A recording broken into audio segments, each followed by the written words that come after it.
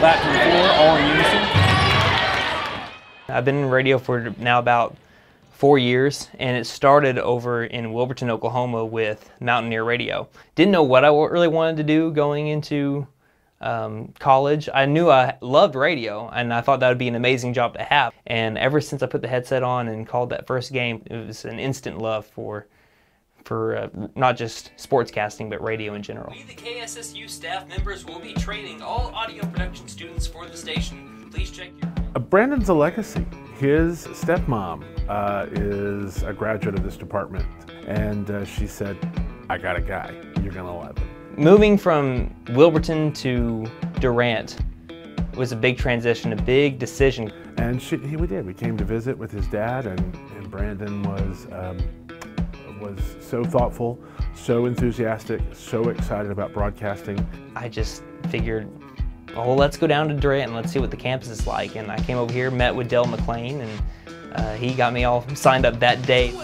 With U92 FM. I guess I've just been blessed to have the opportunity to be here and have be the assistant manager, I'd say, to U92 FM. He also is the host of a number of shows, including Double Play. He has his own Bee Gees jukebox that he does, as well as a sort of poolside radio show that he does in the summer that was really great. You want new or even old music put into the system? He's been a broadcaster, an administrator, helping us with FCC compliance and good production work. Around, no good, rebounded by Okima, going the other way, right. Last year I was actually still traveling to Wilburton to do the area football games. I had the opportunity to do that with my color commentator, Nathaniel Brown. Gary Hightower, he was calling a baseball game, and I was being the public announcer, and he said, would you be interested in doing some football? Luckily, that was my alma mater, and so I thought that's an amazing opportunity for me, for a 5A school, for someone 21 years old.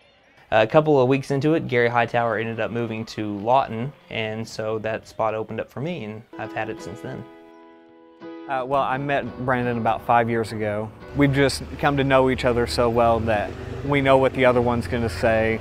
It's just a joy. He makes everything around him so much more fun. He's able to describe the game in a way that I haven't seen from anyone at this level. He's one of the best people I know, quite honestly. Towards the near sideline, to the 15, to the 20, he has some space, to the 30, to the 35, 40. Taking 21 hours this semester, along with doing a couple other jobs besides that, I knew that was going to be tough. He is an incredibly hardworking young man. He has a passion for broadcasting, he has a passion for people, and he shares those passions freely.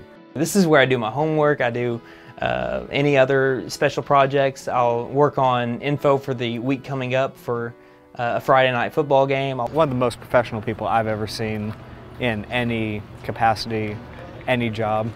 If I want to get to where I'm going to be in sportscasting, I figured that's what I needed to do.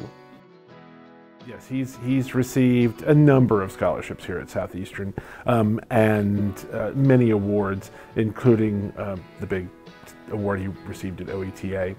It was the Gene Dillahay and William Bill, I think it's William Bill Thrash scholarships, and I ended up receiving the Gene Dillahay scholarship. And I just thought that was a really exciting. He exemplifies the best qualities that honor those people who made those awards. I think that I'm going to try to hold that award with great appreciation and try to make the most out of it and make the family of Gene Dillahay very proud. I feel like he has matured in some ways, but in a lot of ways he stayed the same. One of the things he prides himself on is he prides himself on being a kid. He always has that fun-loving side with him, and I don't think that'll ever change with him. He also sort of exemplifies for me what I think is so interesting about the Choctaw Nation. Very passionate about his family, about his culture, about his history. I'm a proud Choctaw. My family's a proud Choctaw family. Grandfather is a proud Choctaw veteran. He really taught me about, my Choctaw heritage and what it means to be a Choctaw. And steeped in their history and their culture, and they value it, and yet they've got their eye on the future.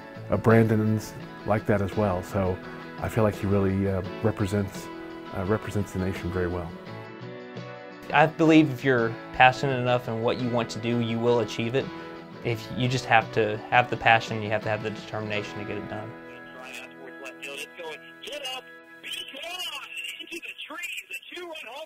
Capo Taco for Easton Elliott.